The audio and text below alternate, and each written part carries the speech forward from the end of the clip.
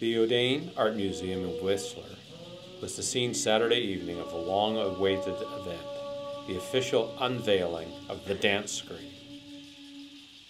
It's about salmon and trying to bring attention to salmon and how important it is to us as a people, but also to the other creatures that survive from salmon.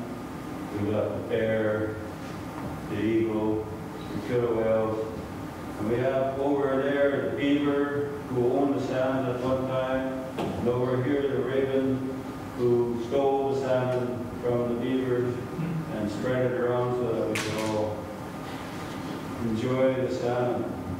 And it is in such that today it's up to us now to take care of the salmon. Salmon has taken care of us for thousands of years. Now it's up to us to take care of them. And really that's what this dance screen is all about. Before a crowd of 100 people, haida dancers wearing regalia from the National Gallery in Ottawa entered into the exhibit hall to drumming and singing.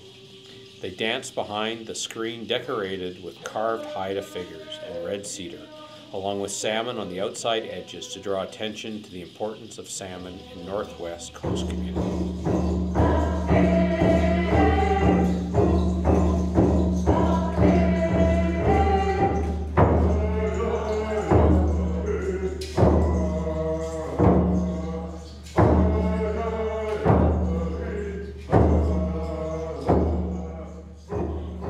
Indigenous cultures, the screen acts as the dividing line between the spirit world and the human world.